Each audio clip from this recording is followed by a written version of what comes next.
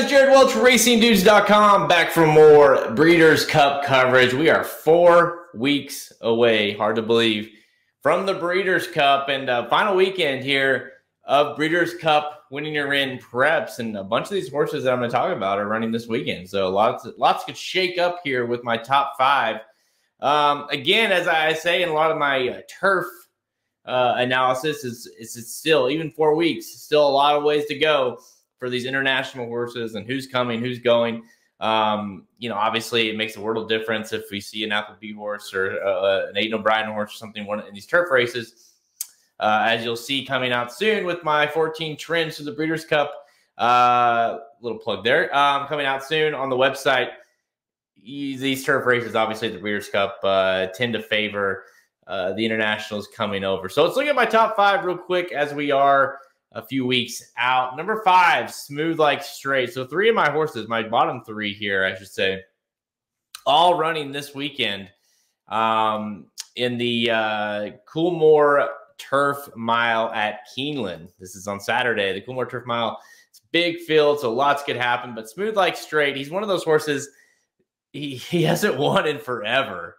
I think 7 straight second or thirds, right? But the horse is always there. He's always running these tough grade 1 races and always finishing second or third. I mean, he just, last time he won was a Shoemaker Mile back last May. So it's been a minute, but horse ran third last year in the or second, I should say, in the Breeders' Cup Mile. So it's like that, kind of one of those horses that doesn't matter what the race is, the horse is going to run second or third. So Smooth Like Straight certainly deserves to be in the top 5. And for that reason, that's where he shows up. All right, let's go number 4. Ivar, a lightly raced horse. We've only seen this horse twice this year. Last time out, finished second in the Woodbine Mile.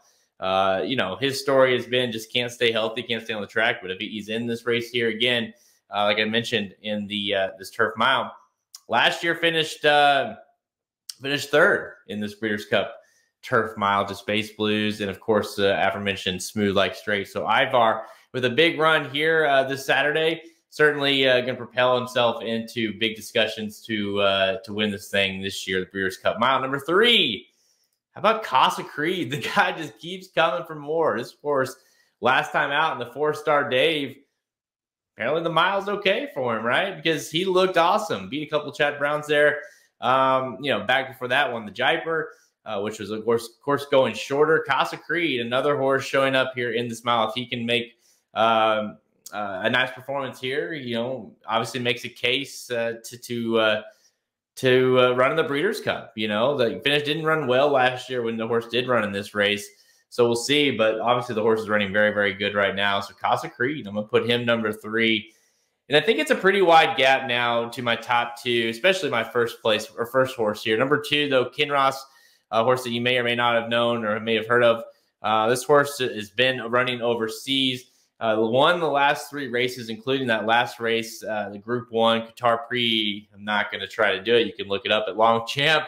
But it's the same race that Space Blues won last year, heading into the Breeders' Cup. Of course, won the Breeders' Cup Mile. So kind of looked at that and said, okay, maybe this horse is, coming into this race at the right time with the right kind of class. Looked really good, I thought, in that race as well. Kinross, go look up that horse, number 2. And Modern Games is my number 1. As soon as I saw this horse come back and win the Woodbine Mile, I think all of us were like, all right, that's the horse. This horse, of course, won last year at the Breeders' Cup, the Juvenile Turf. And then, of course, no one cashed on him because you couldn't win money on him, which was insane. But by looking at the records, he won the Breeders' Cup Juvenile Turf, came back again to the United States. Last race, won the Woodbine Mile. Now, if he runs here, he's gonna be awful tough, right? He looked awesome, and I think you're gonna be able to finally, hopefully, cash on Modern Games in the Breeders' Cup. He's my number 1 horse for the Breeders' Cup Mile. Let me know your thoughts below. Who can beat him? Who are you looking at in this race this weekend at Keeneland that you might want to put in your top 5 as we look towards the Breeders' Cup Mile? Let me know in the comments below. Make sure you hit like on this video if you like the content. Make sure you subscribe to our channel for tons more Breeders' Cup coverage coming at you the next 4 weeks. And make sure you hit that notification bell That way you get alerted. We go live, and you don't have to wonder. Just get a little notification. All right. Till next time. See you guys.